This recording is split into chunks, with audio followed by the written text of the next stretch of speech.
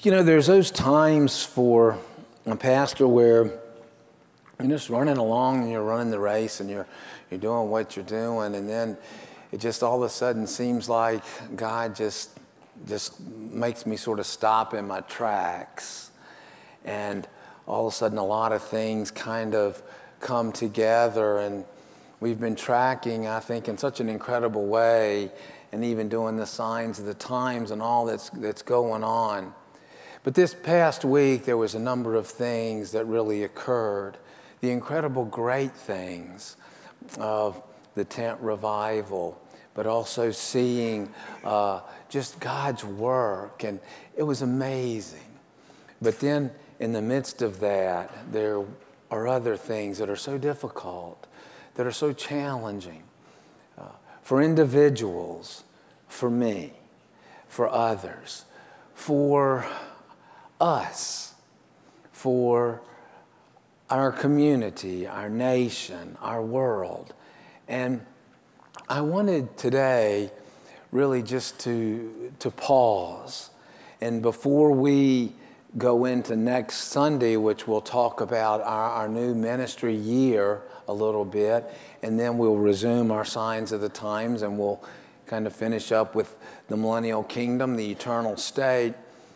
I really wanted us just to pause and really center our attention on what we're going to call This We Know. In 2001, just following the attack on America at 9/11, and all this is a part of, I think, the timing of why I am where I am today, I listened to the late Reverend Billy Graham, who I have grown to appreciate more and more, as he spoke at the National Cathedral in Washington, D.C. I went back and I rewatched it this past week because it's always really stuck with me. As he reflected, he mentioned that so many people were asking a question that could really be summed up with one word, and that word was why. I so appreciated his heartfelt, simple answer, as he just sort of had a way of doing. He says, I cannot tell you why. Oh, to be sure, there are general answers that could be given theologically and politically, but not so much particularly or specifically. Why was my husband there on that day when he never should have been there? Why was that appointment there that day? Why did this happen on that specific time? Monday, the 13th of September, 2021, right in the middle of our North Hartford Community Revival here at Fellowship Chapel, and on the heels of just an incredible Sunday. Normally, Mondays would be a day that I run in the morning. It's my normal Monday, is to run. And then Joanne could tell you to go and agitate all the people at the Forest Hill Kleins that I can come into contact with, give the cashiers a hard time, and just be my typical me. And then I'll come home, and then I'll make dinner and just kind of try to be renewed, relaxed. This Monday was different because we were doing the tent revival, and I had an errand that I needed to run for a friend. I did that, and then I came, and I thought, okay, I'm going to make my way back to the church, and I thought I'll just swing in, which I never do on Monday, and I will run out to the tent, and I will take up any trash that needs to be done, and then I wouldn't have to worry about coming earlier or anything like that. As I come up 165, I see an ambulance pass me. So I pull over actually right in front of the church to let the ambulance go by. Then I pull in the church. As I start to pull in the church, I see someone coming from across the way from the fire hall. I see activity. I see people out in front of the church. And I just maybe assumed that maybe one of the children had been hurt. I just pulled right on over to the tent. I got out. I walked inside. And then Aaliyah came. And I saw Aaliyah and several children out on the ramp. Well, dear little Aaliyah, she came running over to me, and I just, such a precious moment, I'll never forget that with her, because she looked at me and she just said, you know, Pastor Mike, something's happened at the church. And I can't remember her exact words because I was kind of in shock because of all the activity. So I came up the steps. And as I got to the top of the steps, there was two women sitting on the bench, and one woman was just weeping uncontrollably, and another woman was talking to her, and she was saying, what happened? And just questions. And I just immediately put my hand on the weeping woman's shoulder, and I started praying for her. Now, what I want you to see here and to understand in part of this story is God's providence. I would have never been here. God had this all set out, good works before the foundation of the world. And I knew coming across the parking lot, I had that nervous feeling in my stomach. But I knew that through Christ I was sufficient and I could do all things, but that didn't stop those nerves and those butterflies because I did not know. As I walked through the door, there was police officers here, there was policemen that were pulling up, and I'm thinking there was probably 7 people that were surrounding an individual man who was in the foyer who had gone into cardiac arrest. I looked there and I knew there was nothing I could do at that point, so I cut across here, I went downstairs, and I was looking for Ada. And got to the bottom of the steps and saw Ada there. I went across, went straight there, right, Ada? Our dear Ada had her hands on one of the man's son's shoulders, comforting him, loving him. I sat down, we prayed together. I got up, I went back to my office because I knew there wasn't anything I was going to be able to do up here. And then made a phone call. I immediately called Pam. And just a moment later, a woman came and they said, Pastor Mike, they want you upstairs. So I got up and I came upstairs, and as I came upstairs, his wife, who was here, the gentleman who was in cardiac arrest, she was on both knees right at his head. And I knelt down beside her, put my arm around her, and I prayed. And I knew 2 of the EMTs, and there must have been by that time maybe 10. And they were just all surrounded. And they wanted me, I know, to come pray because they knew that he wasn't going to make it.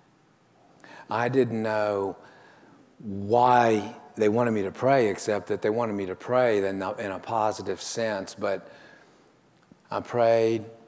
I stood up very kindly and graciously. We're so blessed by these guys next door, and I know them so well. They said, there's nothing we can do. We've worked on him for 30 minutes, and we're going to have to unhook the machine that they had, which was incredible to beat his heart. They turned it off, and of course, his widow just broke down. At this point, I was on my knees next to her with my arm on her, and others gathered around, and then the EMTs just kind of had done their thing, and they all left. And then we sat there in the foyer, and the police officers were there, and the whole thing just kind of kept unfolding. And she just stayed on her knees there.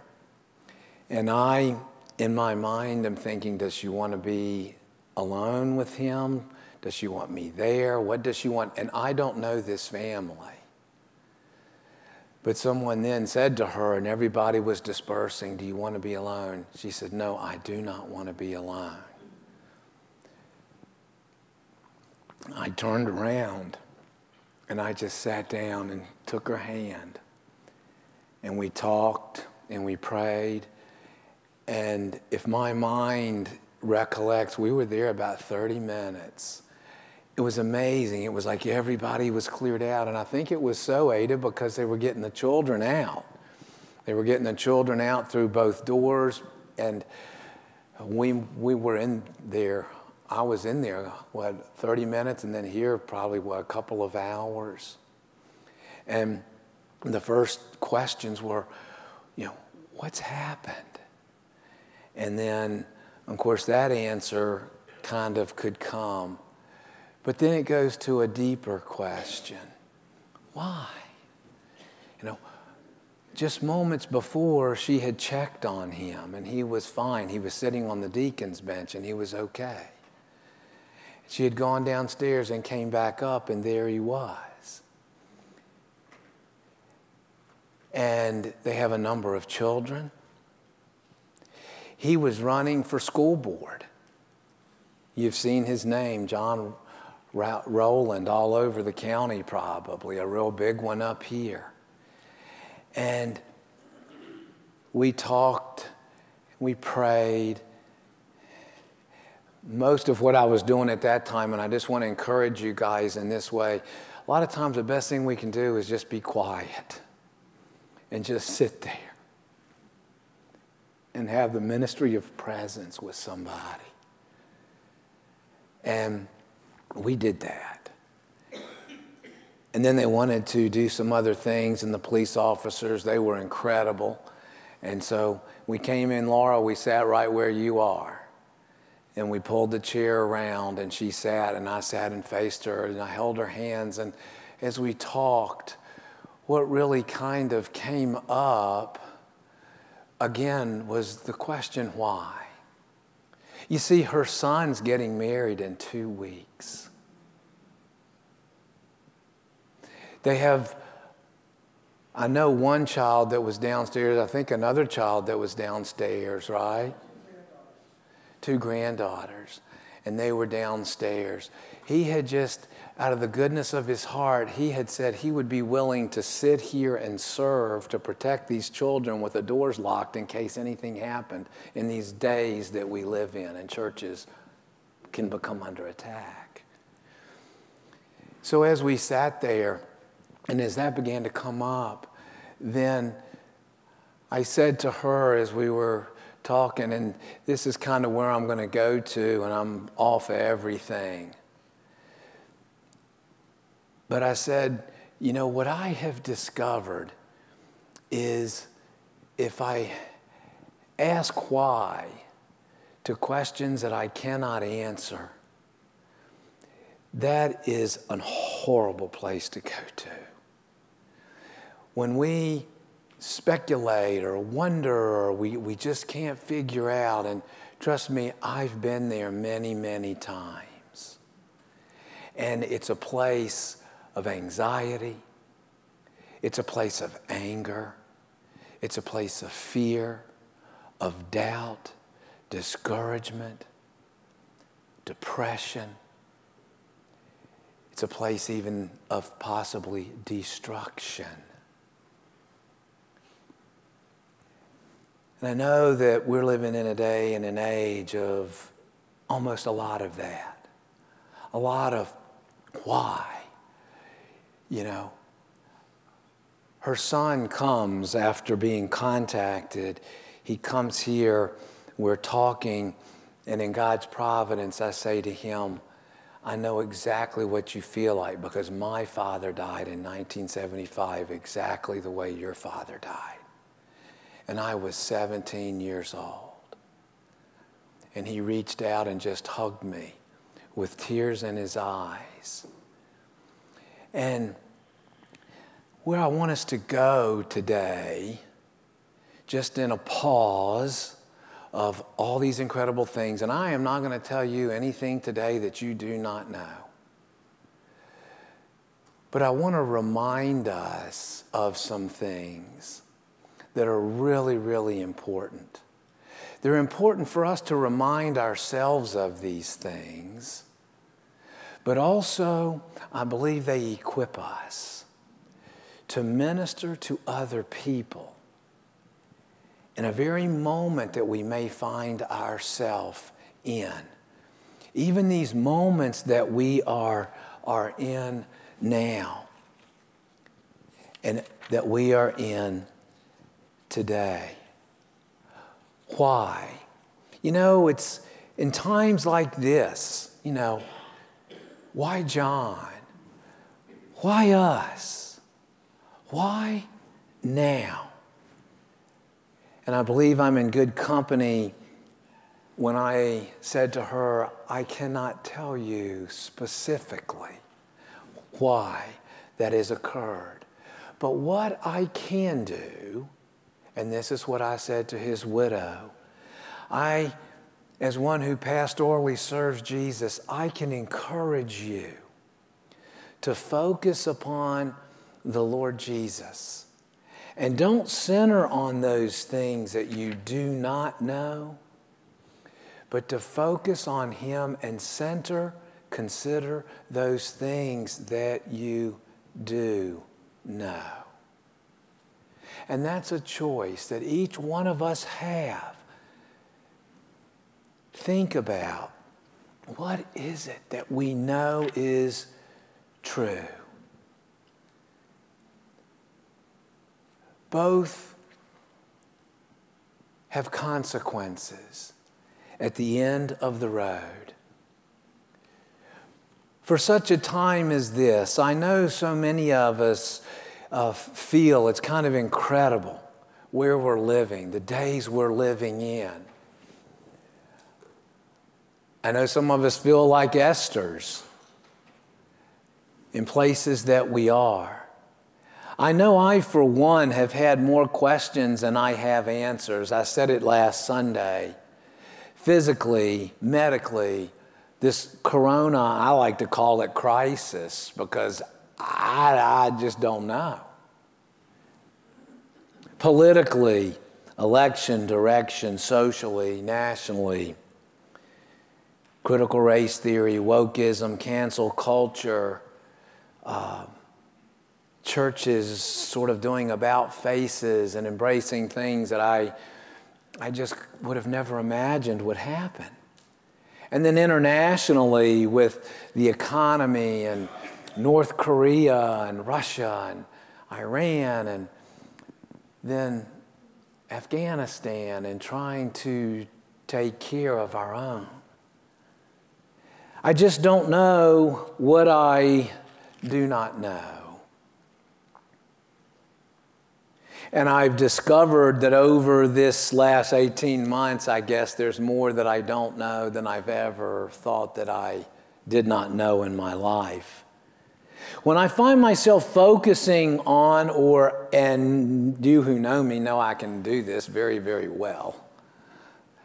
If I find myself obsessing, just caught up with what I don't know, it leads me to a place that I don't want to go to.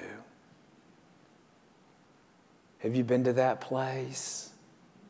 Have you visited the land of what ifs or why? It makes me hopeless. Anxiety overwhelms me. I can become angry. I can become negative. And just fleshly attitudes and actions just begin to come out.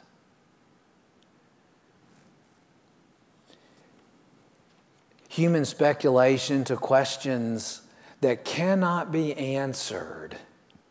I'm not saying that we're not discerning, you guys, about what's going on, but there's a difference in being discerning and then going to other places.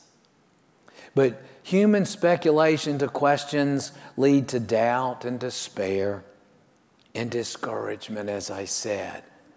But to the contrary, if we concentrate and we focus on the Lord Jesus Christ, if we run the race looking unto Him that we have been commanded to do, the difference is incredible that it makes.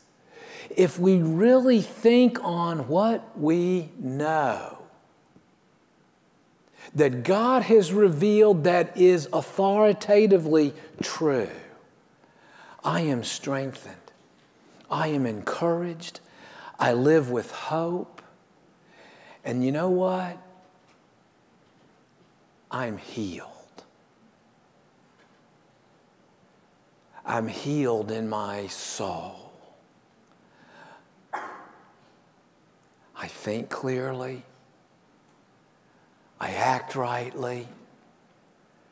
And my emotions tend to follow along as I make those choices. You know, the one thing that I have come through so much over going on 32 years or 33 years to start, I have just grown to know who I know. And I know He has all the answers. And He has been pleased to reveal to me objectively, spiritually in His Word, but He knows specifically. He has a plan. And I may not fully understand it, but I can trust Him in it. Can I not? Because I know Him. Divine revelation, when it's believed by faith, it will lead us just like Shadrach, Meshach, and Abednego in an incredibly difficult time in Daniel. It will lead us to live with courage, with confidence, with conviction, and yes, with compassion. Even when we're being persecuted, even when we're facing incredible things and lies and things that are coming at us, the power of the Holy Spirit within us, it's just as it was proclaimed at the revival, is absolutely incredible. And we can't doubt that Christ is living in us. We can't doubt that He is with us. We cannot doubt that we have the power of the Holy Spirit. We can't doubt that we're sufficient for anything that is set before us. We cannot doubt that we have a destiny, that we're going to be with Him forever with no sin. What a day that will be. But in the meantime, we have opportunities to minister and proclaim Christ like never before. With that introduction, I just want to ask you if you would pull out your Bibles or pull out your devices, whatever. We are going to go through a number of scriptures, and we're just going to call this We Know.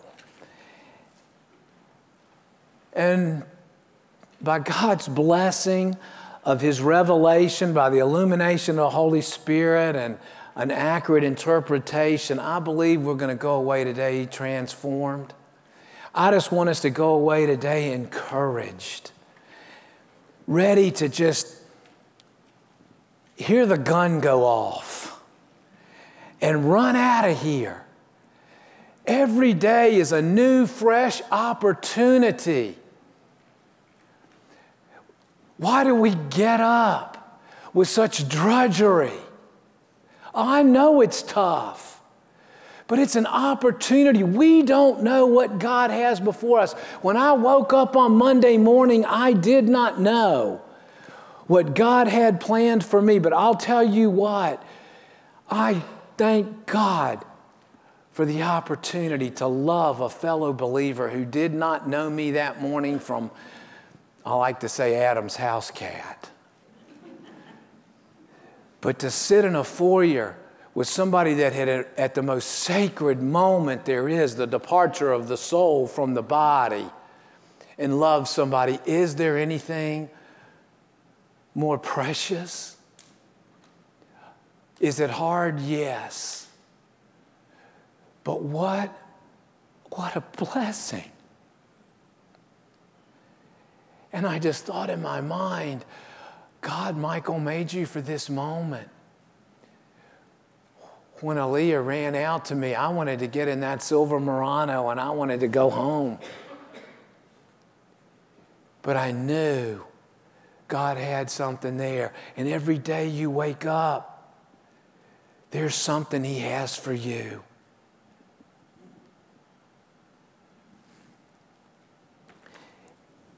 As new creations in Christ, by grace through faith, I would say before we dive into this, that it's important that we make a conscious decision and that we have, that the Word of God, the Scriptures, they're our final authority in all faith and practice, whether we understand them or not. I love what Paul said to Timothy in 2 Timothy. Paul's, about ready to be martyred. All Scripture is given by inspiration of God. It's profitable for doctrine, for reproof, for correction, for instruction in righteousness, that the man of God may be complete, thoroughly equipped for every good work. You see, I really think that these thoughts we're going to have in the next few moments, they're equipping thoughts for you to allow Christ to minister through you to other people in all kinds of different circumstances and to encourage your heart. So what do we know? In the light of these confusing, and I'll use the word chaotic from Maxwell Smart. It was versus chaos.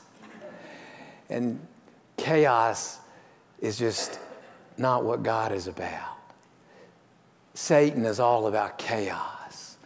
It's demonic. It's confusion.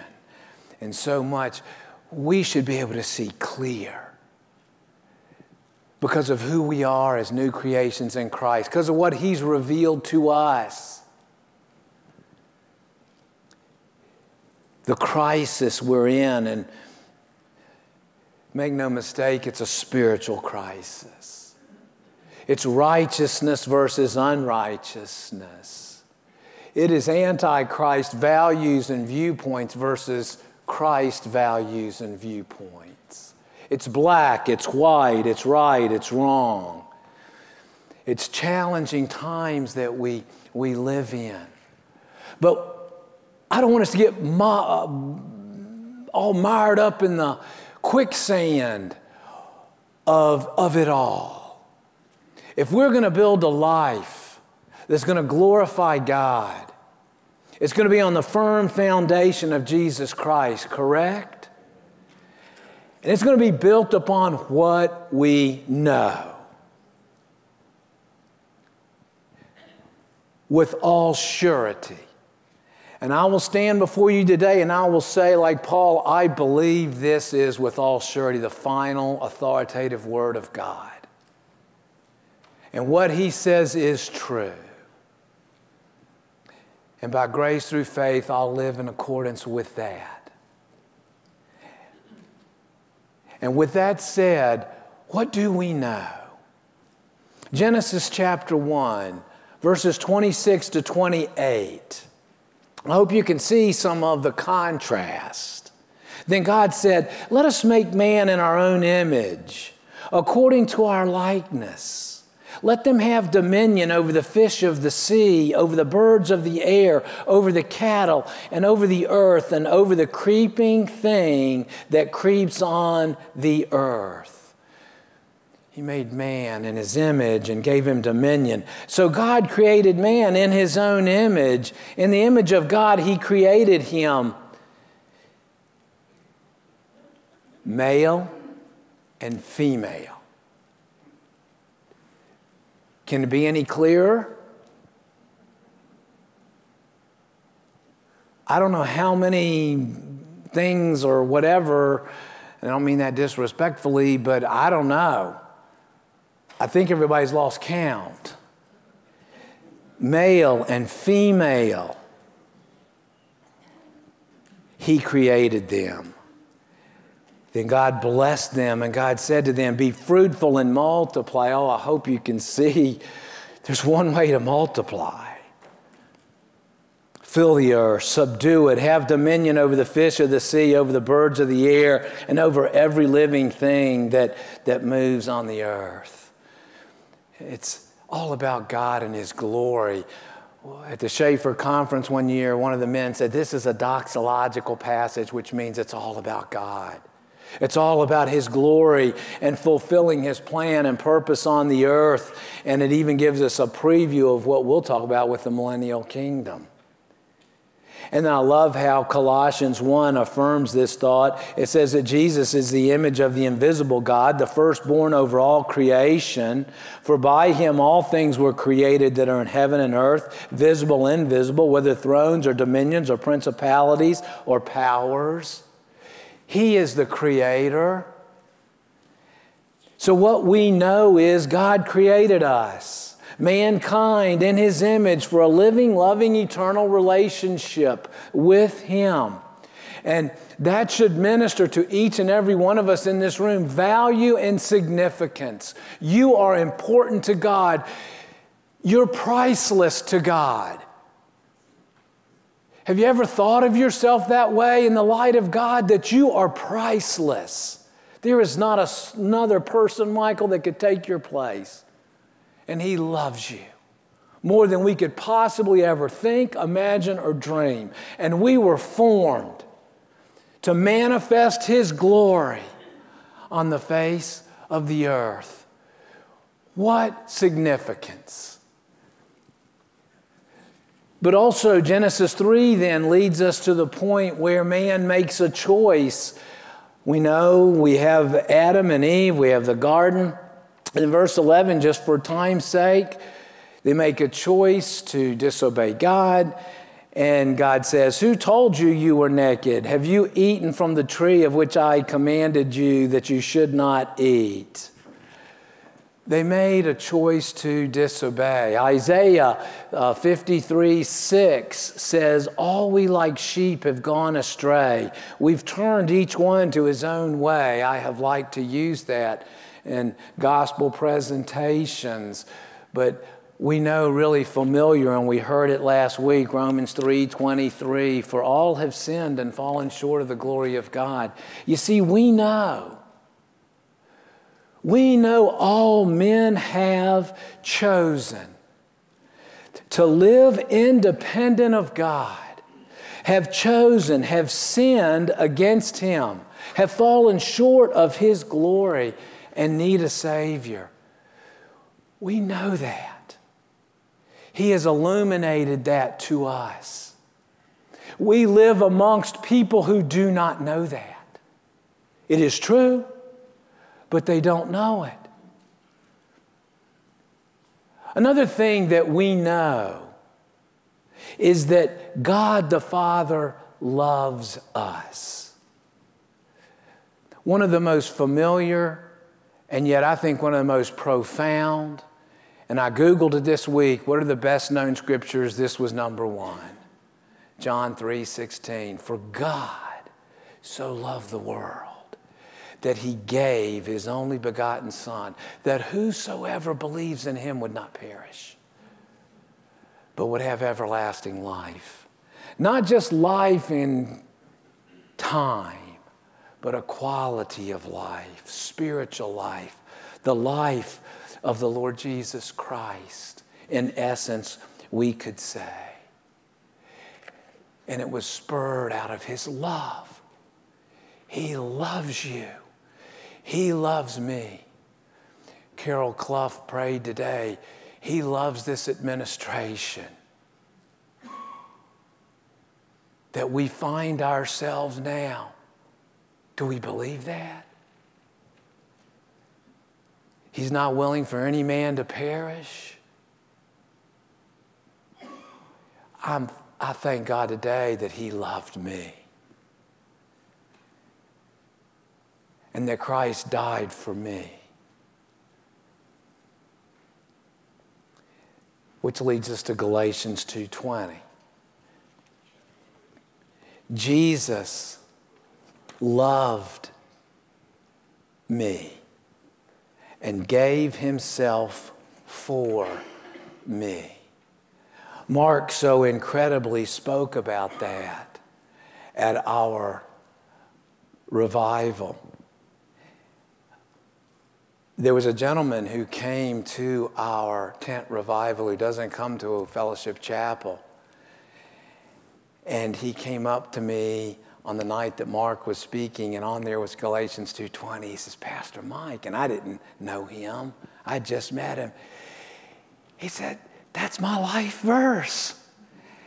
And I showed up here tonight, and I said, well, you're going to hear some really good things on Galatians 2:20. And Mark spoke of that and how Jesus loved us. And we'll elaborate on that. He gave Himself for us on the cross.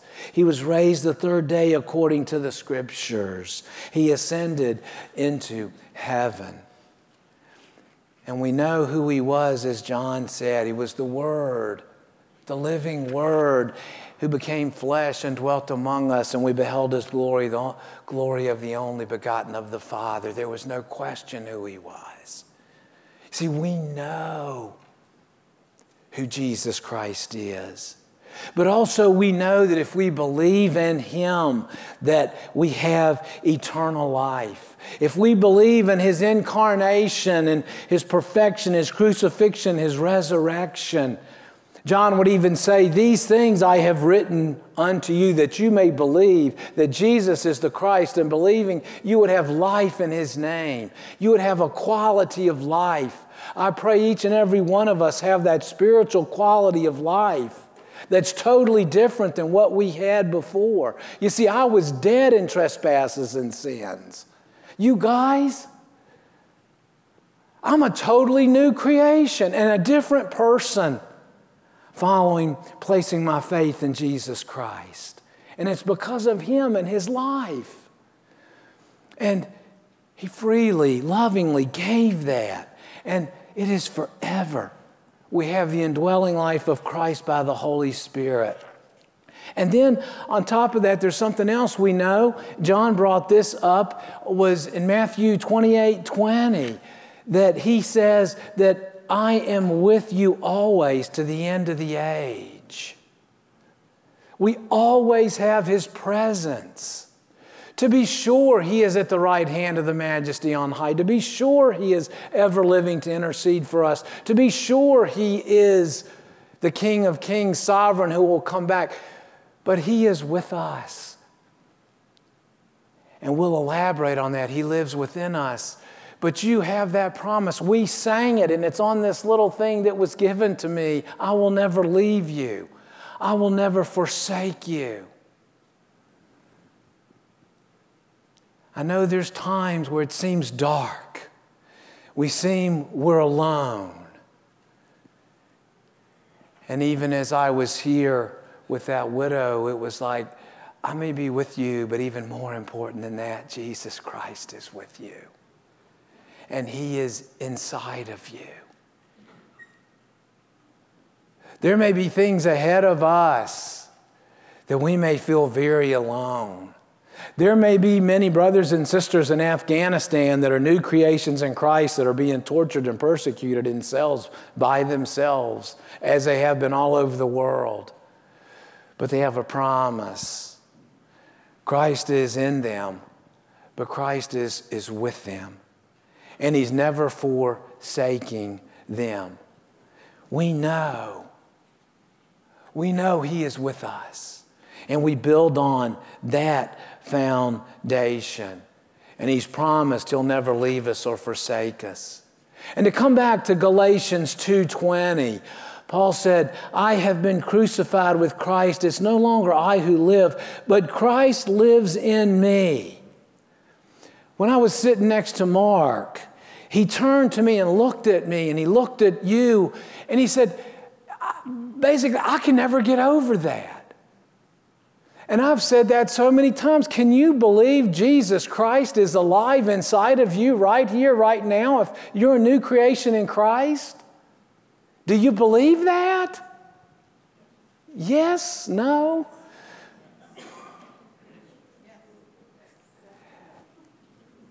Yes. Thank you. Yes. 1,000 times yes. 1,000,000 times yes. He is alive. And He is alive in you. And He is wanting to live His life in you. He's wanting to do with you, through you, more than you could ever think, imagine, or dream. If we have the faith to believe and identify with Him and His resurrection life that lives within us. Look at the Apostle Paul's life. Do you think he did that in his own fleshly strength? It was through the person of Christ who did what Paul could have never done in his own strength. I was reminded of Colossians 1:27 to 29. To them God willed to make known what are the riches of the glory of this mystery among the Gentiles. This thing that was previously unrevealed, which is what? Christ in you, the hope of glory. Hope is integrated with Christ and Him living inside of us. Him we preach, warning every man, teaching every man in all wisdom, that we may present every man perfect in Christ Jesus. To this end I also labor. I labor, and that means I strive to exhaustion, according to His working, which works in me mightily. Don't miss all that's being said there. The Apostle Paul is preaching and proclaiming and pointing people to Christ, but it is Christ in him and His mighty power by the Holy Spirit that is doing that work in him and through him. And beloved ones, this striving here means exhaustion. God works through our mortal bodies sometimes that we are exhausted.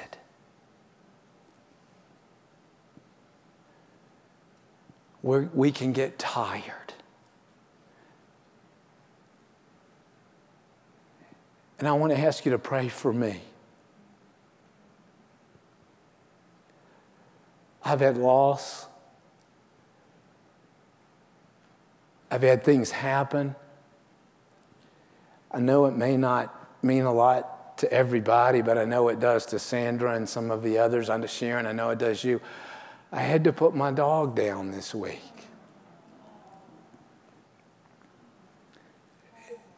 In the midst of a revival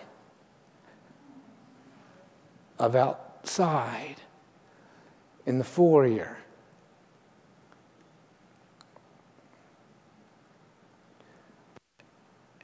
Over all this time of craziness, politically, and I will stand on it's crazy. There's no sanity. It's insanity. Just come visit me. But I know that He has a plan, and He's working, and He's willing, and He's doing. And I see it. And I see it in you guys. I want us to remember something else and know this. You have the presence of the Holy Spirit. Jesus Christ said, because he had risen, if I go to my Father, I'm going to send another one or another, a comforter. And he said, you'll receive power. You have the power of the Holy Spirit. Power is not something.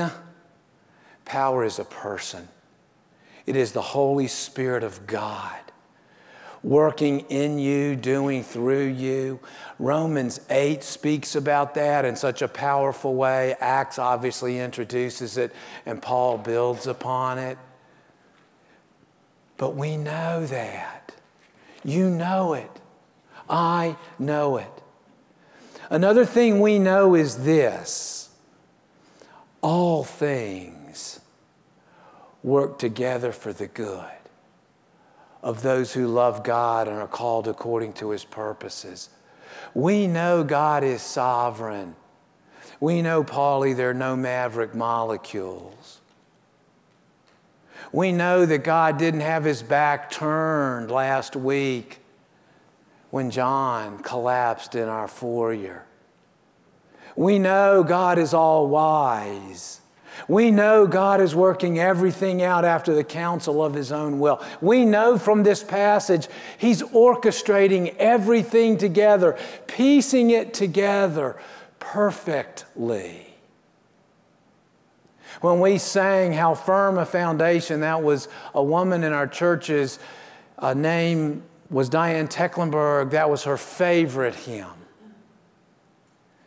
And Diane Tecklenburg would say so many times as we were running the race, she would just say, Michael, I'm just trusting God's heart, and I cannot trace his hand. Trust in the Lord with all your heart. Lean not your own understanding in all your ways. He's going to direct your path. For her, her path was directed into his very presence. She told me days before she died, she said, Michael, I know when I get to heaven, I'm going to look in the eyes of Jesus and I'm going to say, your plan was perfect. Wow. Leaving grandchildren, not being able to see them marry and go on. But what an incredible expression of faith and knowing. And beloved ones, I know there's a lot of things that are going on that we wouldn't want, that we wouldn't choose personally, nationally, every other way. But if we falter in what we know is true, that's what we're accountable for. I'm not going to answer for what these other people do and what their decisions are.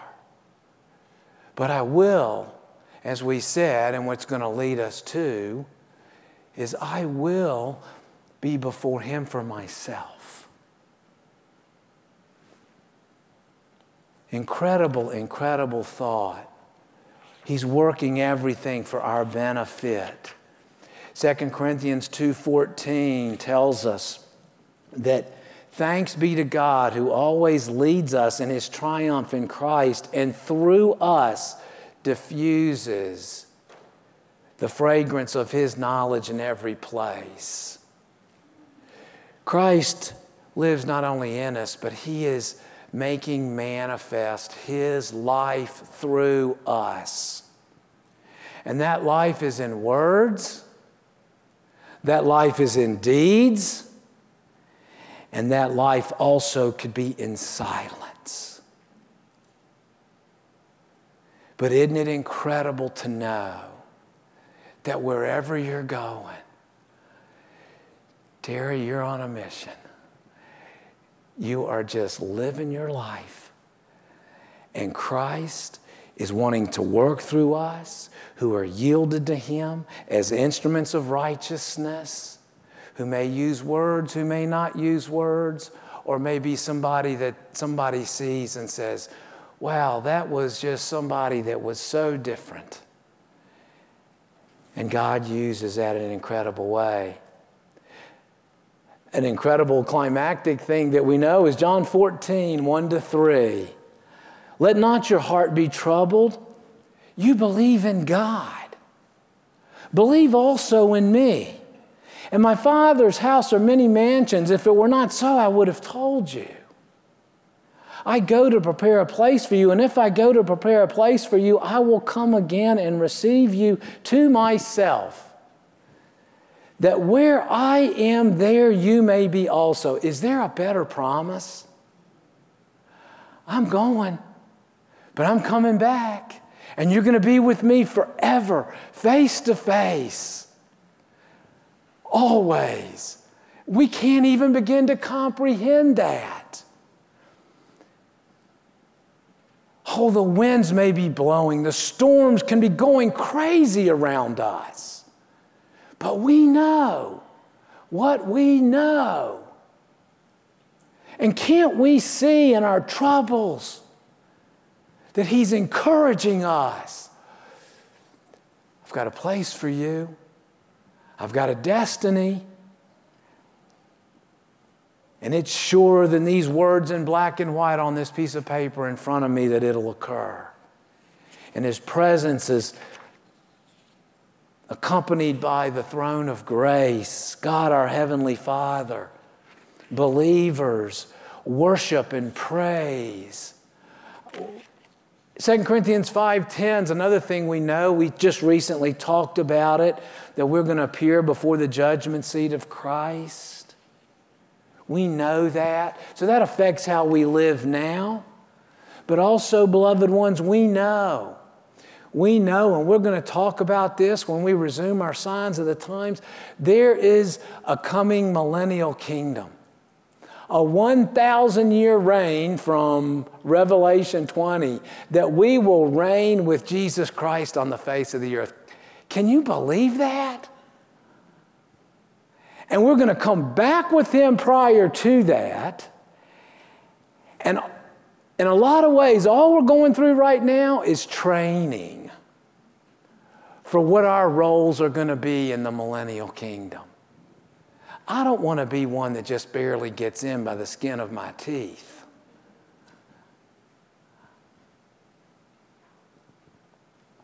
I want to be one that through Christ and by His Spirit, I'm faithful to what He calls me to.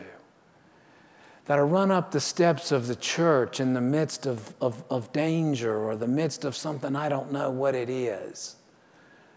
I want to be one that can give an account that I was faithful to you, to Christ, to whom He had entrusted to me. And now's the time. And then we'll talk about Revelation 21 and 22, where I don't even think we can think, or we can't imagine, we can't even begin to imagine what the eternal state will be like. The new heaven, the new earth, no sorrow, no pain, new resurrection bodies, spiritual bodies, communication, no sin, face to face with Jesus Christ, seeing our loved ones that have gone. I mean, we could go on and on. I just don't think we could ever even put it in words, and I think that's why we don't even have a whole lot there. The Apostle Paul couldn't even, though he got a glimpse, he couldn't even see it and necessarily speak of it. I saw over the weekend many signs. I know you saw them too. Never forget 9/11/01. And we saw them in many different ways, didn't we? We knew what happened. We knew it was true.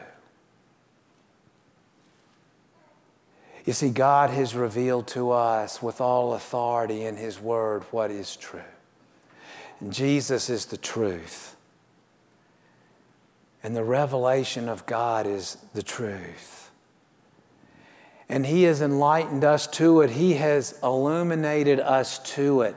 And I just want to say these couple of things in our response as new creations in Jesus Christ by grace through faith. take every thought captive to the obedience of Christ that would exalt itself against the knowledge of God and what He says is true. When He tells you that you're worthless and that you're a nothing, don't believe that lie. It is deception. You are priceless. When He tells you that God can't know what He's doing by this or that or whatever, you just go right back that He is orchestrating everything after the counsel of His own will for your spiritual benefit and for His glory, and surrender to His wisdom and His knowledge and His understanding. And also Paul says, you think on those things. Don't let yourself, and let me just read what he says there. He says in verse 8, finally, brethren, whatever things are true, whatever are noble, whatever are just, whatever are pure, whatever are lovely, whatever is of good report, if there's any virtue, anything praiseworthy, meditate upon these things. Think on those things. John used a good word when he spoke to us. He said, don't get distracted. It doesn't mean that we're not aware. It doesn't mean that we're not discerning. It doesn't mean any of the things that we believe in our actions or whatever, but don't be distracted. We have a singular focus is upon the Lord Jesus Christ. We're becoming ever increasingly conformed to Him as we see Him. And I just want to close by saying this. Never forget to forget or not forget what you know is true. Never forget. To not forget. To know what you know is true. We thank you so much, Father, that you loved us so much that not only did you reveal your Son to us, not only did He give His life for us, not only is He with us, not only is He living in us, not only is He manifesting Himself through us, not only is He coming back for us to be with Him forever, you also have equipped us with the Word of God. You're training us so that we would live in righteousness and we would bring glory and honor and praise to you in every way. I pray that this message falls deep within the seed of our hearts and bears fruit 30, 60, 100-fold. May we remember these grand and glorious truths. May we outlive them by the power of the Holy Spirit. May we stand firm. May we be lights, spiritual luminaries in a dark world.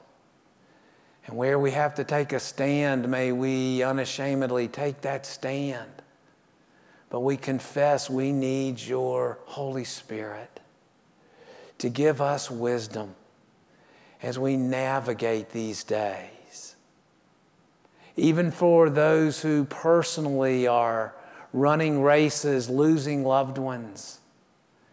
Others of us who are living in days with loss or just trying to discern your will for our church, our community, and our nation and our world.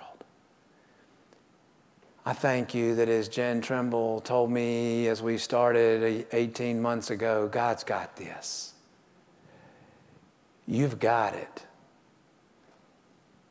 And we new and afresh surrender as living sacrifices for you to work through and for you to bring about your glory right here, now, and forevermore, we pray. And it's in the name of Jesus that the church prays, saying together, amen. Well, I want to close with an incredible, encouraging passage of Scripture from Romans 8. So would you stand with me? And to me, this is a great victorious way for us to leave today running out, encouraged, strengthened, running the race, equipped that God has set before us. After speaking of all kinds of things and being conformed into the image of Christ and all this stuff Paul says, what shall we say then to these things?